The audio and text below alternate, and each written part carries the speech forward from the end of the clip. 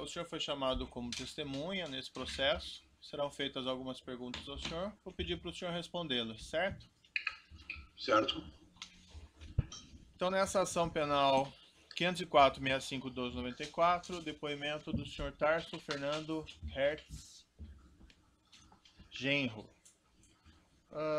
Senhor Tarso Genro, o senhor foi chamado como testemunha, como já adiantei. Na condição de testemunha, o senhor tem um compromisso com a justiça em dizer a verdade e responder as perguntas que lhe forem feitas, certo? Correto. Eu vou advertir o senhor, apenas por força do que diz a lei, que se o senhor faltar com a verdade, fica sujeito a um processo criminal, certo? Certo, excelência. Dito isso, eu vou passar a palavra ao advogado aqui do senhor Luiz Inácio Lula da Silva, que arrolou o senhor como testemunha para perguntas. Boa tarde, ministro Tarso Genro. Boa tarde. Eu gostaria de iniciar perguntando ao senhor se o senhor participou do governo Lula, se o senhor ocupou algum ou alguns dos ministérios do governo. Fui secretário do Conselho de Desenvolvimento Econômico e Social, presidente Lula. Depois eu fui ministro da Educação. Depois fui ministro das Relações Institucionais, da coordenação política do governo. E depois fui ministro da Justiça. Perfeito. E no cargo de ministro das Relações Institucionais, o senhor tinha, dentre outras funções, a de lidar com o Congresso, a de ter uma interlocução com o Congresso, correto? Perfeito. Nesta condição é que eu desenvolvi, por orientação do presidente, um conceito concreto para o segundo governo do presidente, que era a formação de um governo presidencialista de coalizão. Foi esse o meu trabalho inicial no Ministério das Relações Institucionais e assim eu procedi. Perfeito. Nesta ação penal, o Ministério Público afirma na denúncia que teria havido, por parte do governo Lula, a ampliação da base parlamentar mediante a utilização de recursos espúrios. O senhor teve conhecimento de algum fato relacionado a esta afirmação do Ministério Público? O que eu posso informar sobre isso é como se forma um governo dentro desse sistema, né, que é um sistema, eu diria, deformado, originário do sistema político brasileiro, que é a necessidade dos presidentes formarem as suas maiorias parlamentares depois da eleição. Isso vem ocorrendo no Brasil desde a redemocratização, ou seja, o presidente é eleito, como a votação não é em lista, e o que afirma politicamente a chapa é a figura do presidente, seja ele quem for, o presidente se elege e aí passa a formar o governo numa negociação com o Congresso. O que teve de novidade o governo do presidente Lula com esse sentido de formação do governo? Que foi, depois da Aliança Democrática, né, proposta pelo então presidente eleito Tancredo Neves, pela primeira vez se teve uma coalizão presidencialista programática. Como é que você procedeu? Você procedeu da seguinte forma. Quando eu lancei essa ideia da coalizão, do presidencialismo da coalizão, o presidente, inclusive, me pediu que fizesse uma nota para explicar para o governo o que era isso. Essa nota está aqui. Ela foi publicada internamente ao governo, depois teve uma larga repercussão na imprensa, em 2006, quando estávamos iniciando a formação já do segundo governo do presidente Lula. Como é que você procedeu? Você verificou, dentro da base anterior do governo, quais eram os partidos que poderiam participar desse novo governo dentro desse novo conceito. Eu chamei os presidentes de partido e comecei a conversar com eles a respeito desta situação. E, a partir desta negociação feita com os presidentes, nós apresentamos uma plataforma. os chamados, não me lembro qual é o número de pontos, mas deve estar nos autos desse documento, 7 pontos da coalizão, se não me equivoco. Desses 7 pontos, inclusive, 6 deles foram rigorosamente cumpridos. A grande dificuldade que se teve para montar o governo de coalizão foi precisamente a desunião que existia no PMDB naquela oportunidade. Porque o PMDB que apoiava o primeiro governo do presidente Lula era um PMDB mais ligado ao ex-presidente Sarney. Então nós tivemos que fazer um processo de negociação do PMDB para que o PMDB viesse e assinasse esse documento como partido e entrasse no governo como partido e assumisse as responsabilidades como partido. E foi precisamente o que nós fizemos. E essa negociação foi feita naquela oportunidade com o então setor liderado, né, pelo atual presidente Michel Temer, que representava a totalidade do PMDB naquele momento, fazendo uma conexão com o presidente Sarney. Nesse sentido, nós montamos, né, esse governo de coalizão e ele passou a operar. Como é que se monta um governo de coalizão? A partir do momento que os partidos estão identificados, que firmaram um programa, os partidos apresentam para o presidente a sua pretensão de participação. Quais os ministérios que eles se acham mais aptos para gerir, né? Quais as propostas que eles têm para a viabilização desse seu trabalho ministerial, e aí o governo é montado. A partir disso, o governo foi montado. E a partir disso é que se montou também pela primeira vez na história democrática recente do país, um conselho político da coalizão, que reunia sistematicamente com o presidente, com a minha presença, onde se discutiam os encaminhamentos dos projetos prioritários para o Congresso Nacional e se discutiam também os encaminhamentos técnicos e políticos internos para viabilizar a aplicação daqueles pontos que foram comprometidos. A partir disso, o presidente gere o seu governo num relacionamento com os partidos que estabeleceram essa identidade. É isso que ocorreu do primeiro para o segundo governo do presidente Lula, quando eu era ministro da coordenação política. Perfeito. Agora, o senhor não tem conhecimento de nenhuma sofisticada estrutura ilícita de compra de apoio parlamentar que tivesse participação do ex-presidente Lula? Não tenho.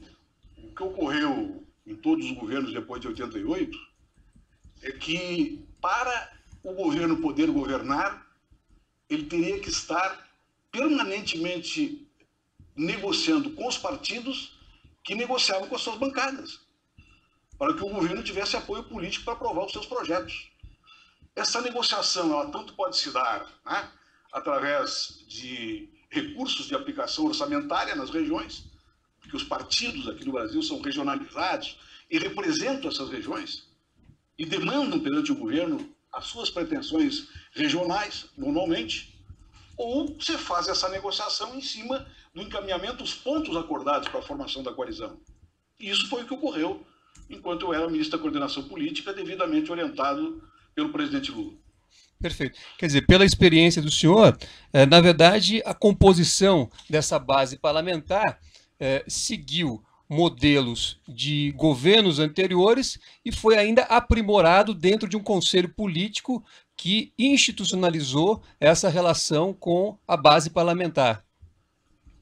O que fez, evidentemente, toda a diferença, porque reduziu substancialmente, se não anulou, estas demandas regionais que eram demandas setoriais, normalmente negociadas de maneira parcelária na relação com a execução orçamentária.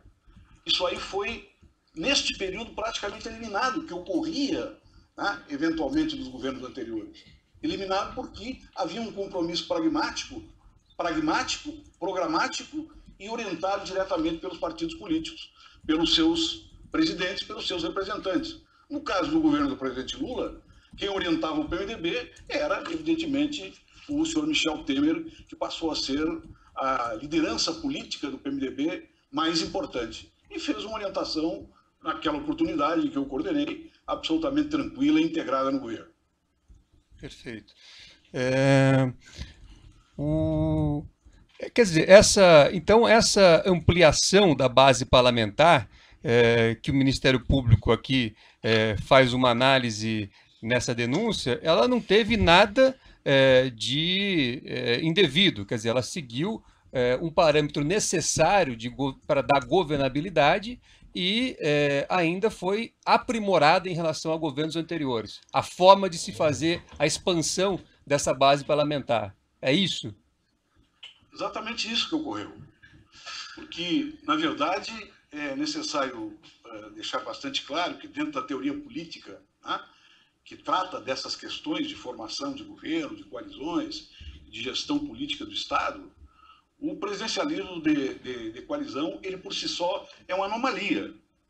É uma anomalia que decorre do nosso sistema político, que é orientada e informada por esse sistema político. Por quê?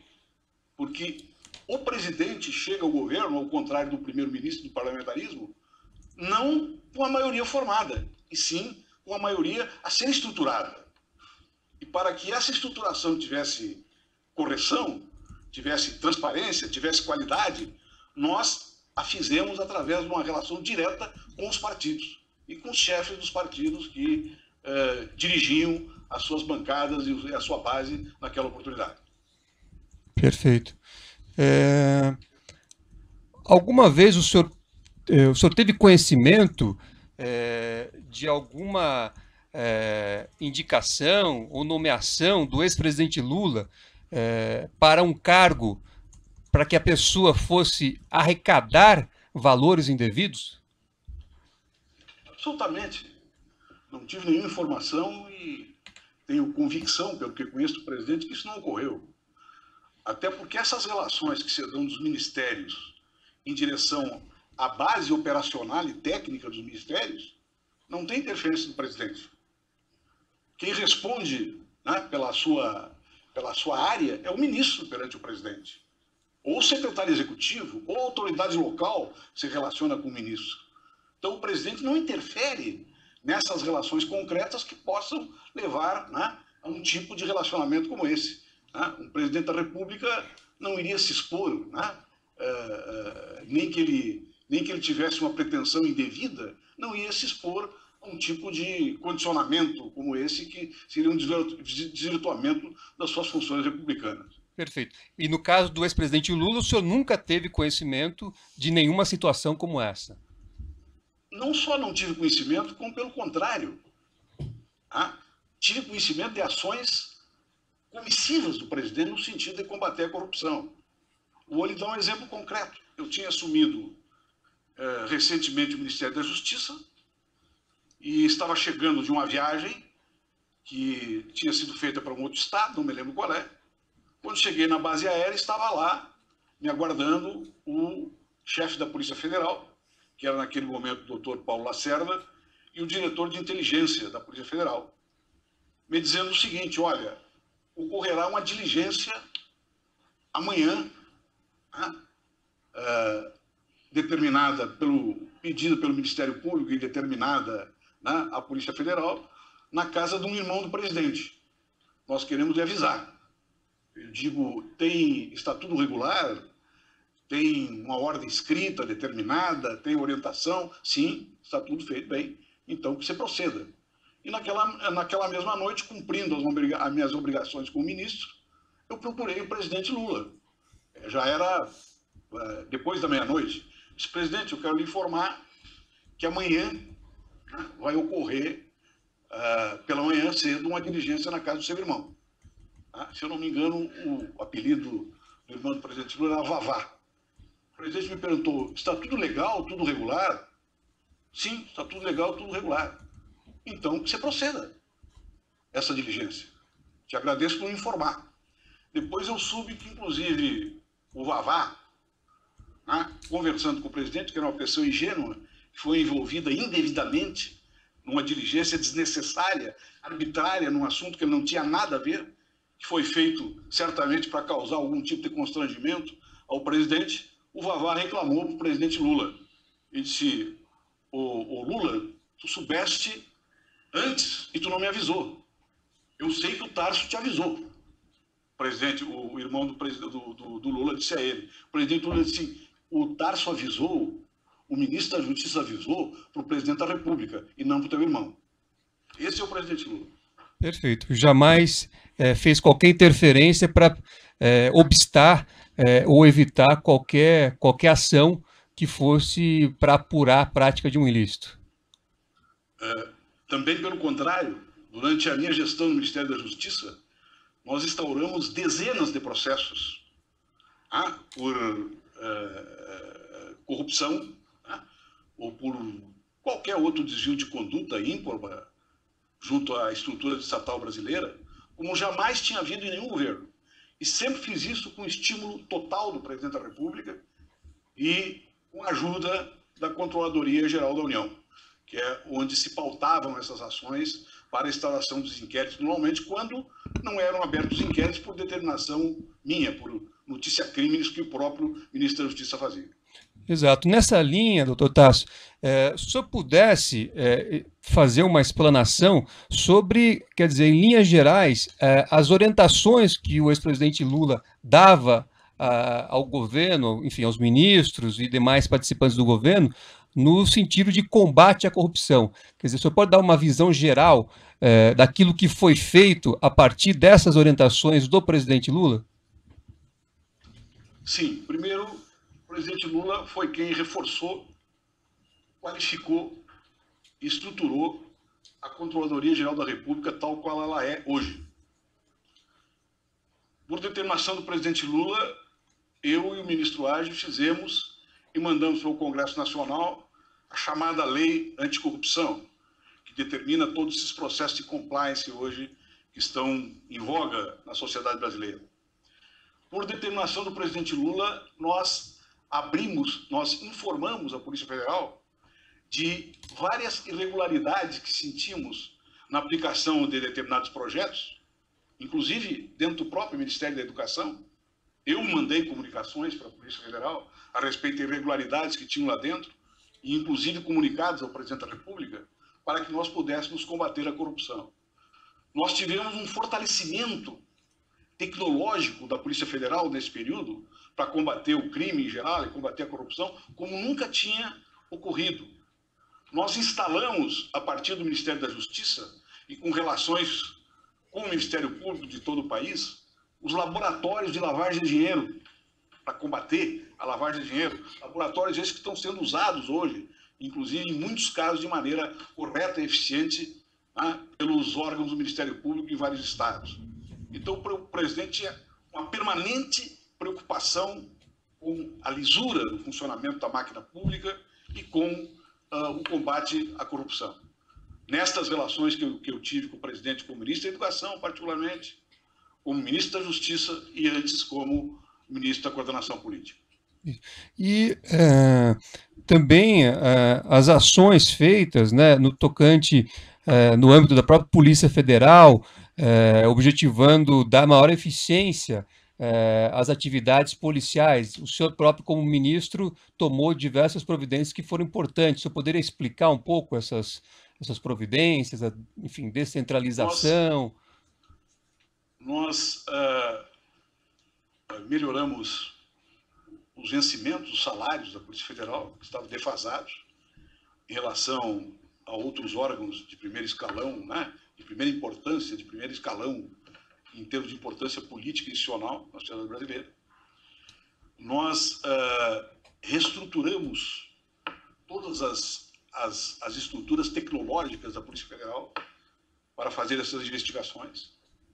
Nós, inclusive, descentralizamos para que não fossem politizadas pelo próprio governo as ações da Polícia Federal no combate à corrupção nos estados, orientando, inclusive, para que os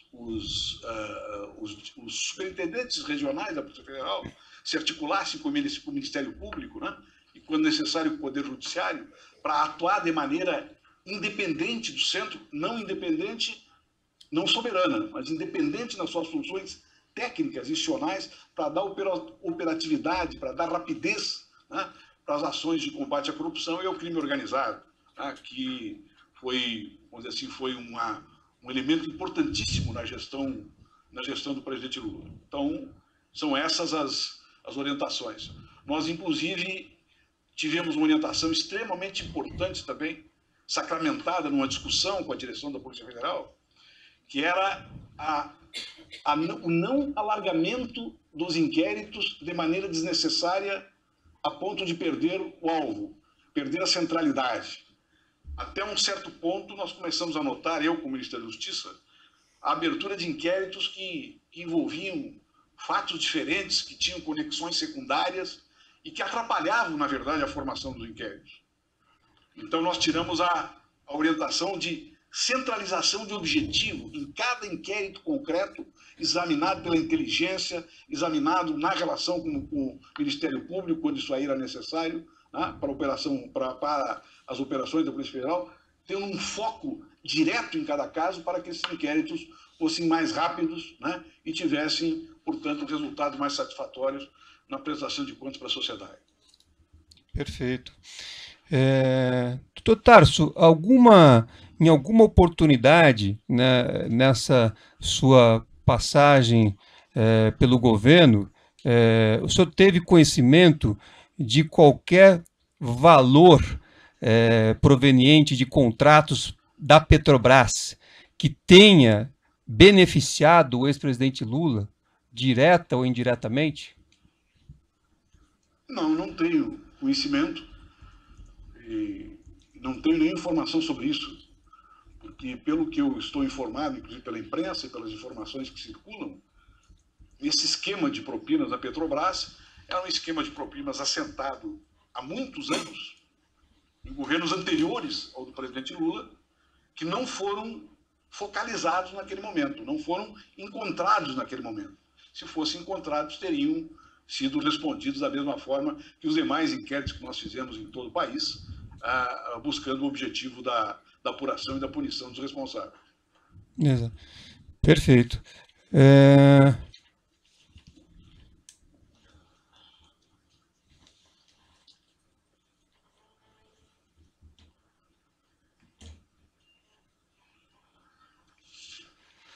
Tem alguma pergunta? Sim. Passa.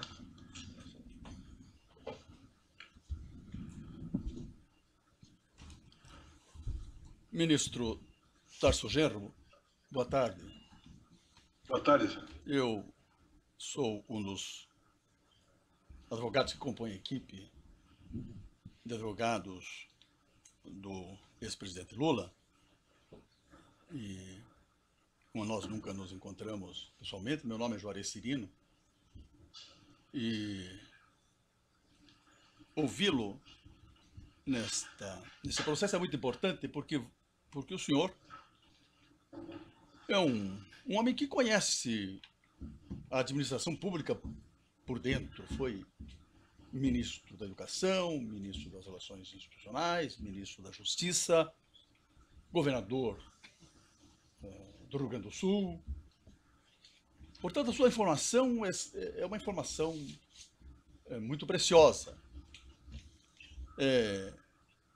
As acusações contra o presidente Lula são muito genéricas, muito esparsas, mas no exame da peça principal, que é a denúncia, nós identificamos algumas coisas sobre as quais gostaríamos que o senhor falasse.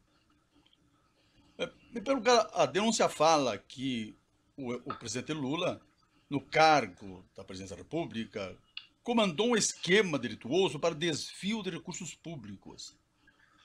E que ele era o comandante desse esquema de desvio de recursos públicos.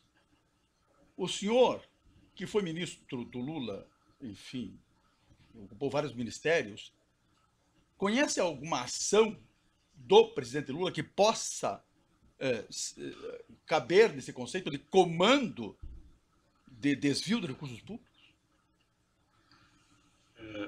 Não conheço e acho que essa é uma observação que é feita em diversas circunstâncias e oportunidades no debate político, que só pode ser feita por quem não conhece o funcionamento da administração pública.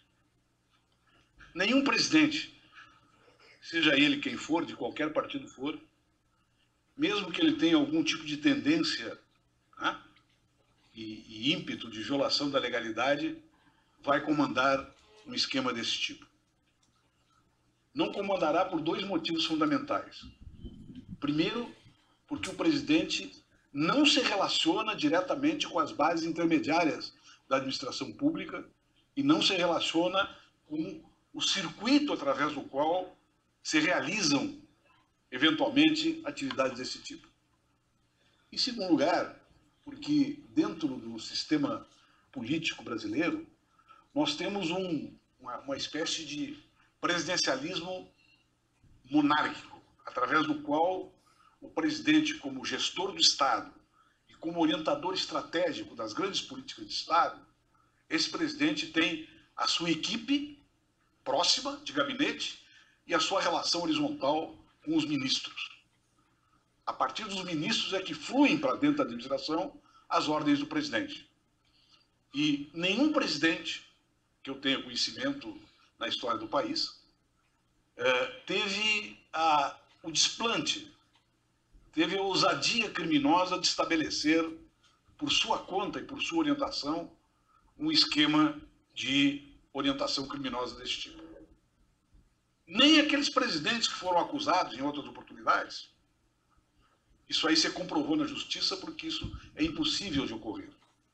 O presidente se relaciona com seus ministros, comanda a administração pública e os seus atos são dotados da mais plena transparência e publicidade, como determina o sistema democrático.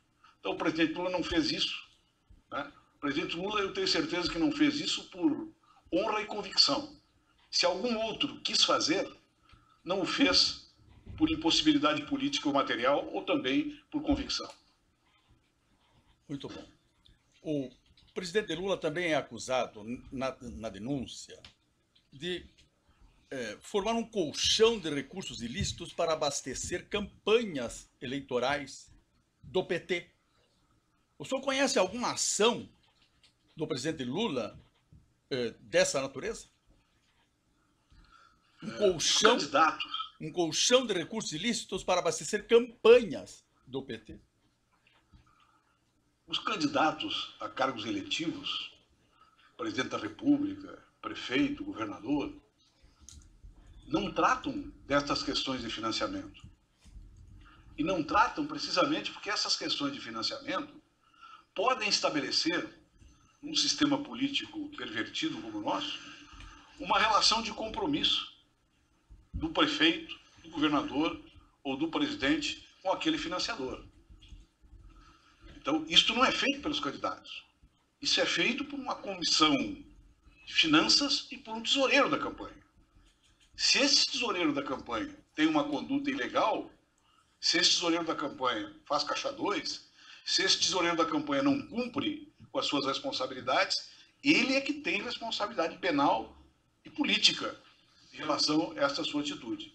Portanto, isso não ocorreu nas campanhas do presidente Lula, eu tenho absoluta certeza disso, e acho que não ocorreu em nenhuma campanha eleitoral.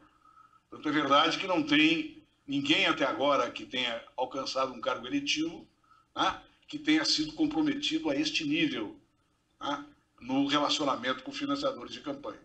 O que se vê, né, aqui no Brasil é que existe, em muitas oportunidades, em algumas eleições, e na minha opinião em todos os partidos, um sistema de caixa 2, de não registro de contribuições, que normalmente são exigências de quem doa, e não de quem recebe.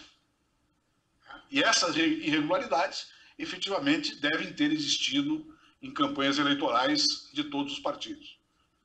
Nas minhas, eu tenho certeza que isso não ocorreu, porque formalmente eu orientava os meus tesoureiros para que não o fizessem.